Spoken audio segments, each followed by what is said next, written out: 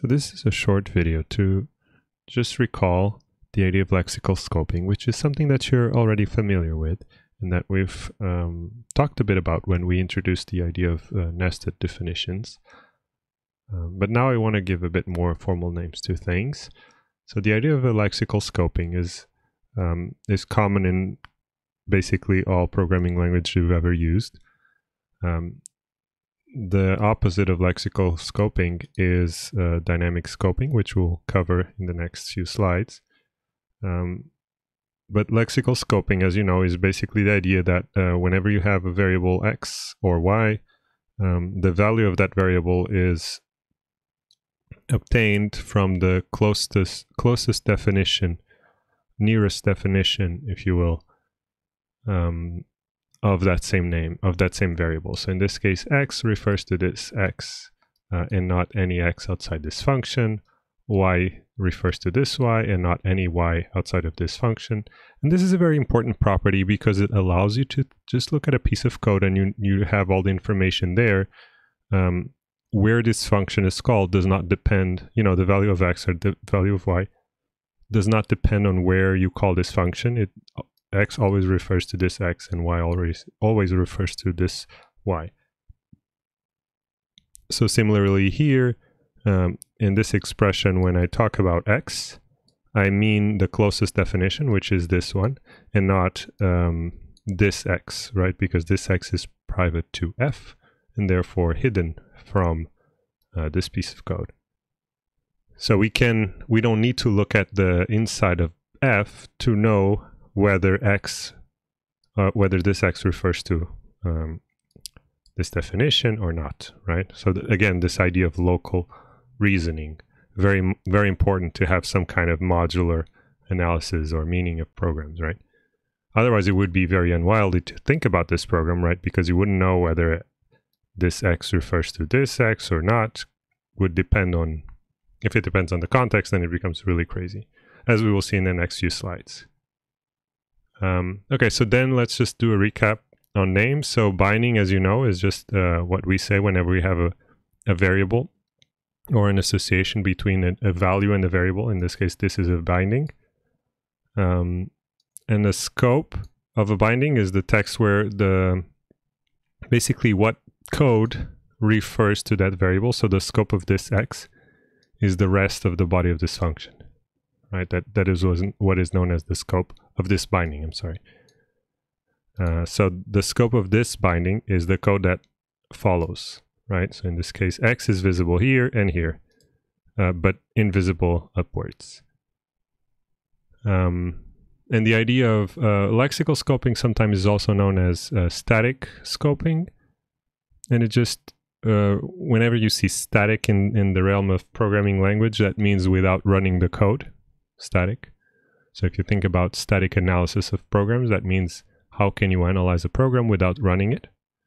Whereas dynamic, by opposition, refers to a property where to do something, you need to run it. So in this case, dynamic scoping is a form of scoping that requires execution. So let's introduce dynamic scoping.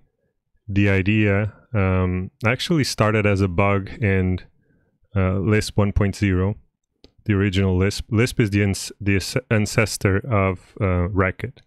So it's really where this idea of functional programming language with lots of parentheses comes from.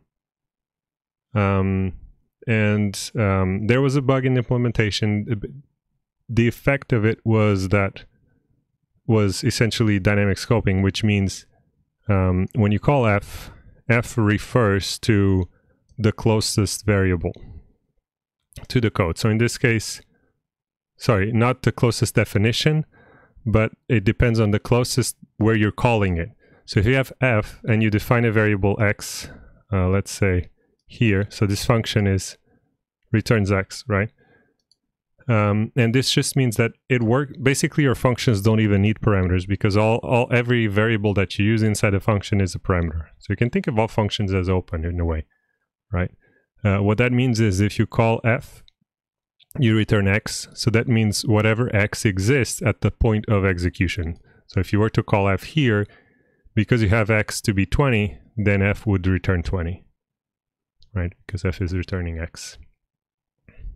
Okay. So that's what dynamic is. Why is it useful? Actually, we will see later in the course a very useful way. Dynamic scoping can be quite useful when you think about configuration, like global configuration, globals basically.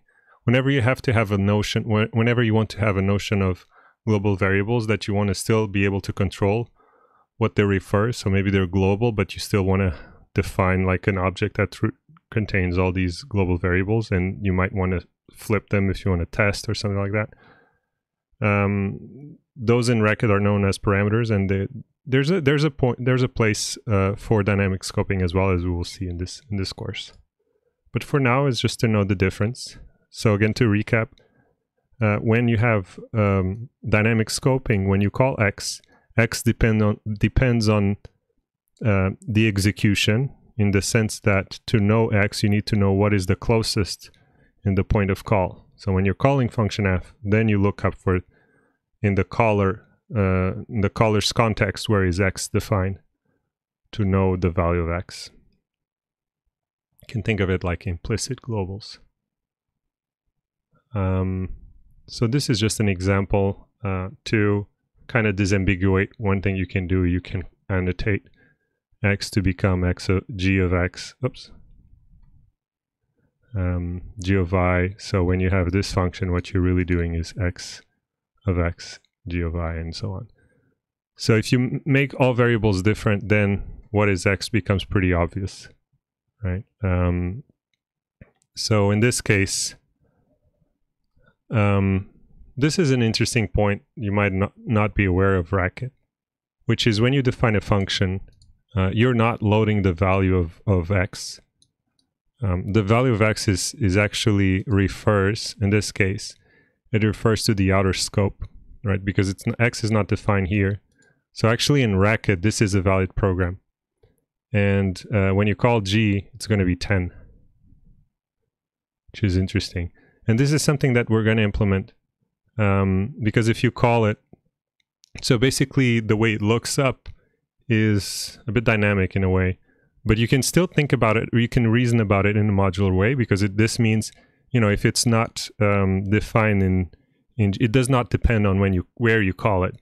It really depends on where you define it, right? So what this is saying is that, okay, x is not in G, so it has to be in whatever is outside of G, right? But it doesn't have to be necessarily defined before. It's looked up when you execute it, right? But you can still only assign one x, so it's still fine. Okay, it's just a matter whether it was defined or not upon calling it. And that's why you get an exception here, and you don't get one here. Okay, it's pretty simple. So I would just suggest that you try to run this exercise and play around with the definition to see how it affects the outcome.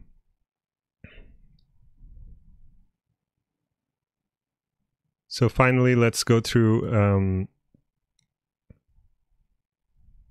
this example where we are defining, as you've seen, we've seen this when we were creating variables dynamically, is this idea where, you know, when you create, we looked at the example of a factory, right? Where this is an example of a like very close to the factory. So what you have is getter of x, and what that does, it returns a lambda that returns x. And now, as we know, x depends, as we've seen, x refers to the parameter. Therefore, when I do instantiated with 3, the internal state is set to 3. So at creation time, x is assigned to 3, and therefore it doesn't matter what outside x is defined, because get3 is still referring to that internal state that was captured. Okay, so in the next slide, we're going to go through what is known as function closure or function values. I'm going to look at it in a bit more detail.